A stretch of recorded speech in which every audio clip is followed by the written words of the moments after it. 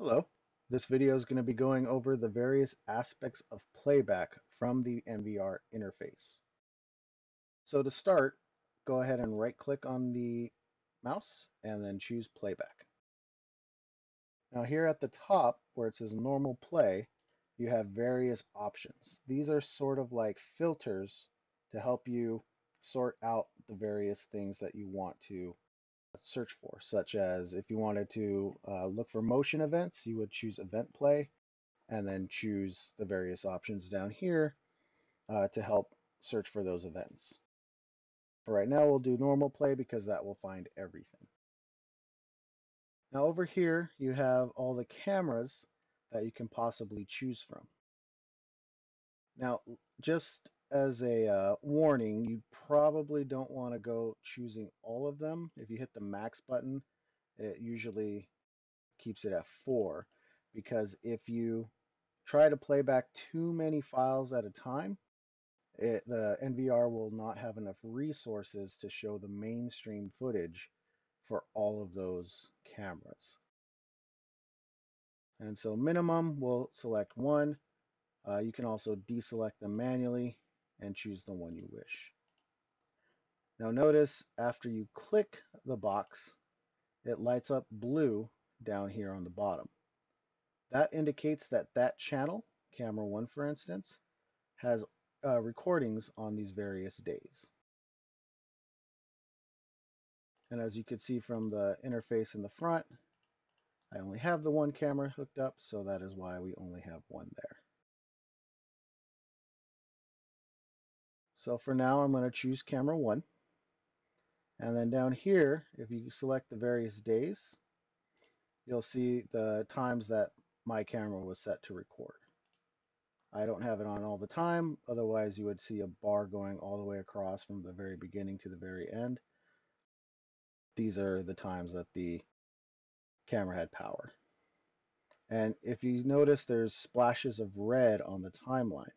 If you take a look down here, there's a color indicator showing what those colors represent. So normal is the constant recording for schedules or just set for 24/7. Event is for motion, and smart is for the various smart features some of the cameras can be set to, such as line crossing and other things like that. Now down here, you can set the time for when you want to search. And so what that will do is limit the amount of video that will show up here on the bottom. We'll just leave it alone for now, but once you hit search, it will begin playing the video. And it will begin from the very first time for that position.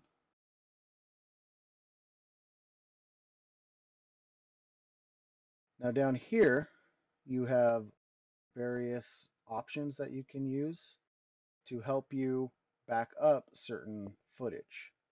So if I wanted to back up something from this particular point, I can hit the cut option,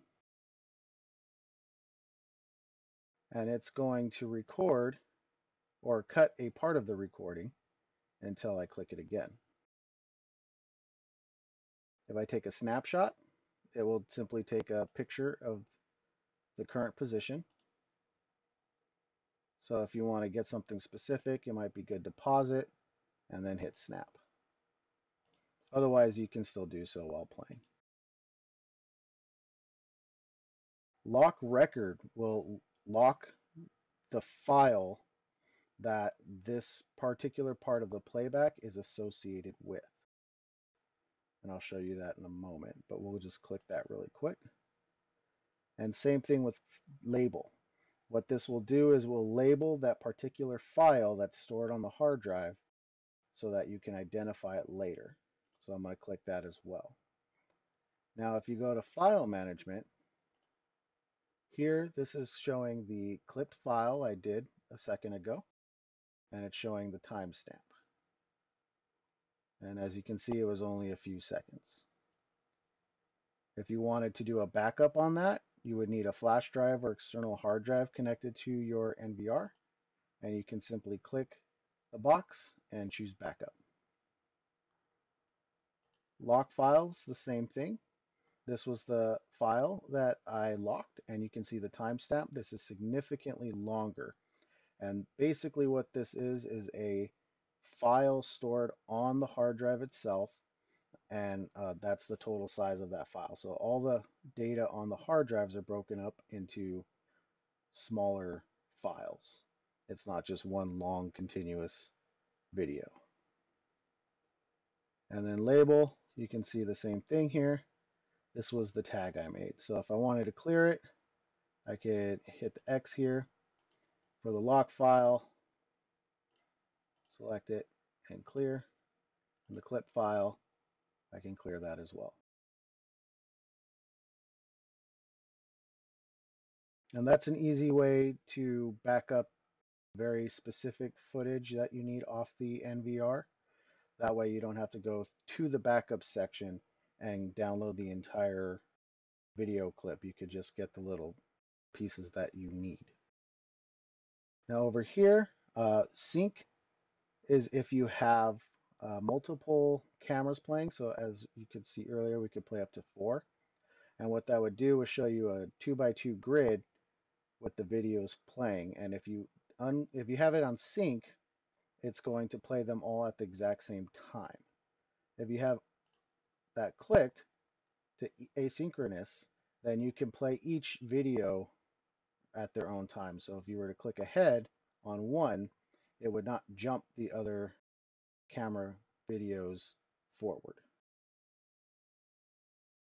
Mainstream, all the videos record in mainstream by default. If you go into your record settings, you can set them to record substream as well.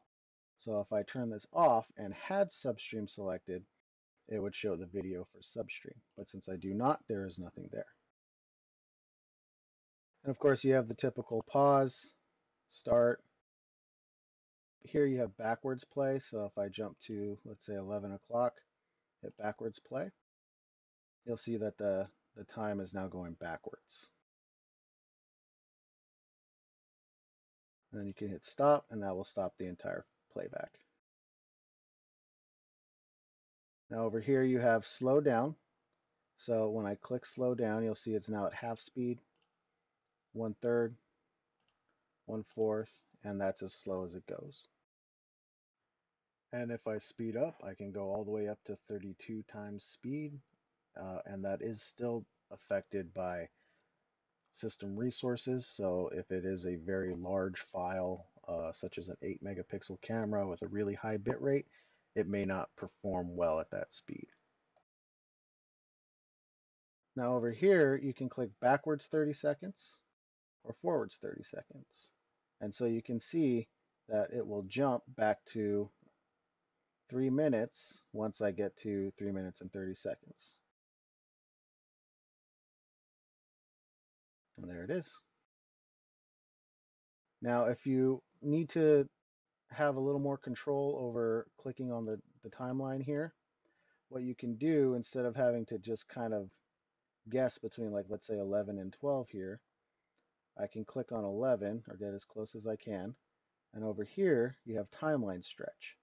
And what that will do is it will zoom you in a lot more. So now you can see it broken up.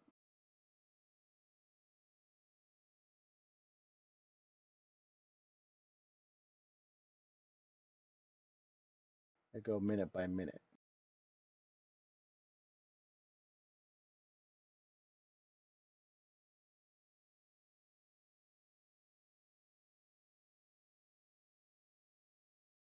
And that's everything you need for playback.